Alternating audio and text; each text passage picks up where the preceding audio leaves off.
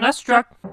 Kids can be very fickle creatures, and I was definitely a very fickle kid growing up. I loved the Ninja Turtles, I loved the arcade game, I loved the NES games anytime I had a chance to play them. I loved the theme song, I had all the trading cards, and of course I loved Turtles in Time on Super Nintendo. But by the time Teenage Mutant Ninja Turtles Tournament Fighters came out in December of 1993, I was just done. I had decided by that point that I'd had my fill, and it was time to move on to other stuff. So because of that, I completely utterly ignored this game at the time, and that kinda sucks because this is a pretty good title, which interestingly enough is sometimes referred to as Turtles 5, a follow-up on Turtles 4, Turtles in Time. It's a well-made one-on-one fighting game from Konami. Well, it's well-made on Super Nintendo anyway, but I'll get to that later. The characters are all somewhat distinct, with different movesets and special moves. The sound design is well done, which lends itself well to the overall feel of the combat, and the settings and backgrounds are inspired. But here's the thing, not only were the Ninja Turtles everywhere back then, but so were one-on-one fighting games. They were like the first-person shooters of their time, the gimmick that everyone wanted to latch their bandwagon onto. It got so bad that even frickin' Shaq got his own fighting game. My point is, many people got so burnt out on this stuff that even when a quality title came along, there was a good chance it got ignored. Throw in the licensed game aspect, and yeah, there's the reason I barely touched Turtles Tournament Fighters until now. The thing is, though, the characters here aren't just the usual familiar folks you'd expect, like the four Turtles and Shredder, but there's also War, this huge purple monster thing, Wingnut, an alien bat, Chrome Dome, an android, Armageddon, a mutant shark, and Asuka, a regular old ninja gal. Many of these characters come from the comic book series, so that's pretty cool. Asuka, however, is someone unique to tournament fighters.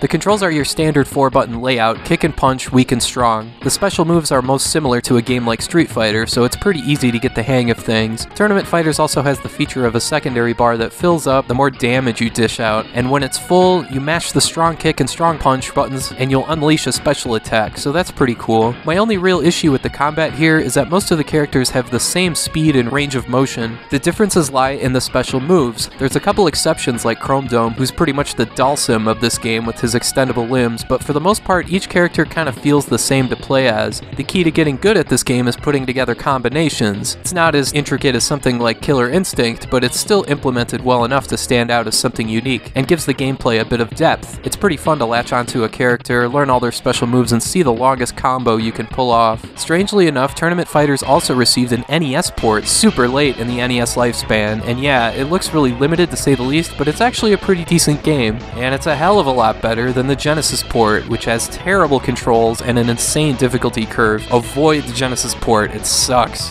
The way to go here is with the Super Nintendo version of Teenage Mutant Ninja Turtles Tournament Fighters. If nothing else, this game doesn't have the crazy difficulty most fighting games have in single-player mode like Weapon Lord or the Mortal Kombat series, but yeah, Turtles Tournament Fighters isn't just a cash grab and isn't just a run-of-the-mill generic one-on-one fighting game. This game is actually pretty good, so check it out any way you can.